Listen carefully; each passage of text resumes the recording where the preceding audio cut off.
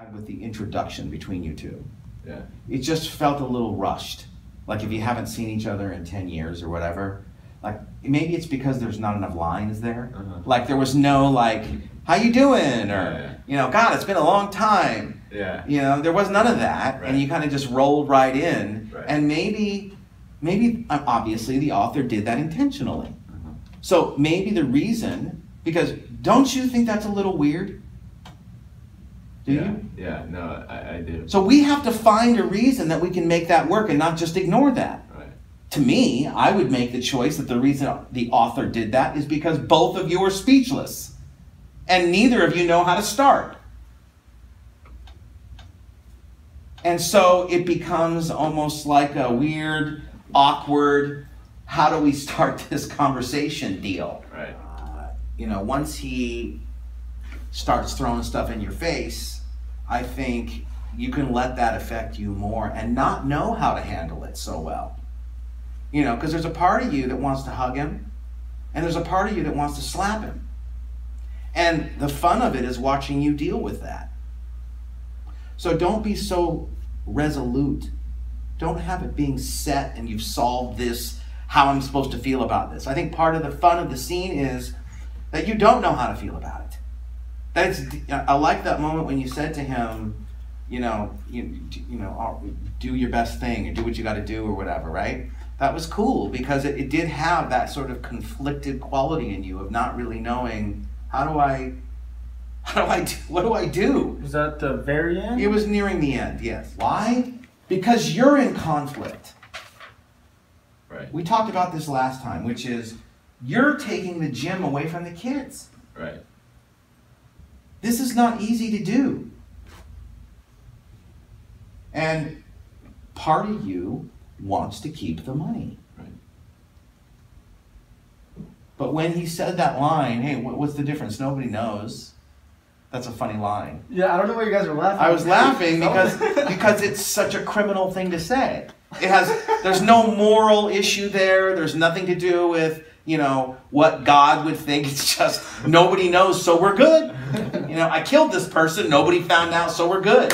What's the problem?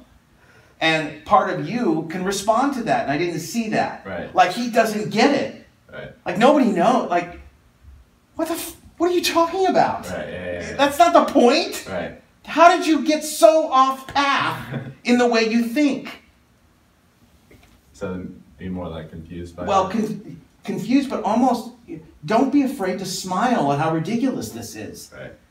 People, when they're in conflict, do funny things. Right. And your character needs to be in a tremendous amount of conflict throughout the scene. So don't be afraid to laugh. Don't be afraid to smile in disbelief of how to cope. I think also the way you give him the money, you got to be careful because it's coming off very aggressive. Yeah. And I think that I would make the choice that you give it to him gently.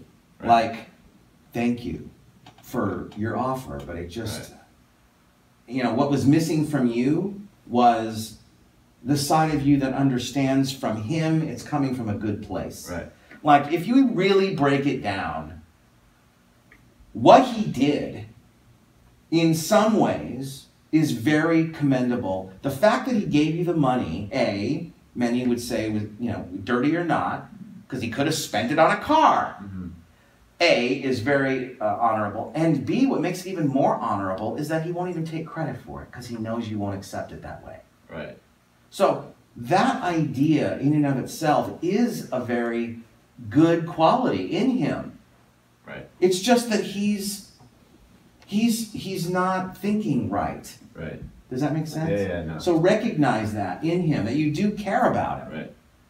And I would also make the choice that when you say to him, I'm going to bring everything down, including you, make that a warning to him, like, dude, you better be, like, you should get out of town.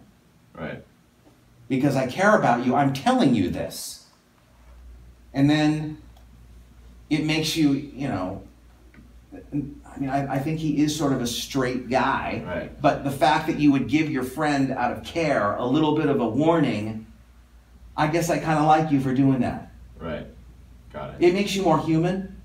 instead of so like by the book of what is right and wrong. Because theoretically, if you were going to say I'm going to do the right and wrong thing, you wouldn't tell him that. Right. You would just say I'm going to do some stuff. Uh-huh. And if it was all about okay, I got to put him in prison, I'm not going to tell him. Right. Do you understand? Yeah, that makes a lot.